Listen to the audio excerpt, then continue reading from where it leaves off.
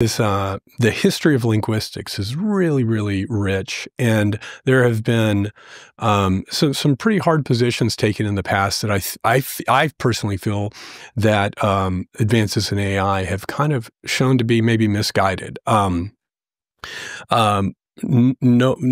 Somebody no less renowned than, like, say, Noam Chomsky has said some pretty harsh things. So, yeah, I've got a quote here. It says, Noam said, large language models are just, quote, lumbering statistical engines for pattern matching.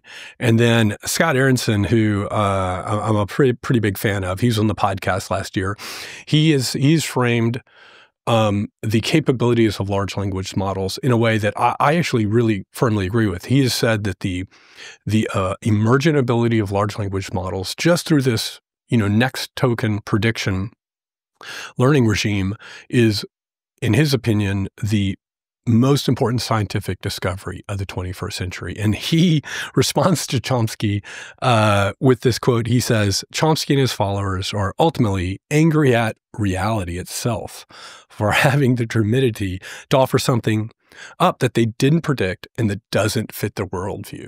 And I would love to get your thoughts on this sort of linguistic debate, and has your research changed your opinion on that much?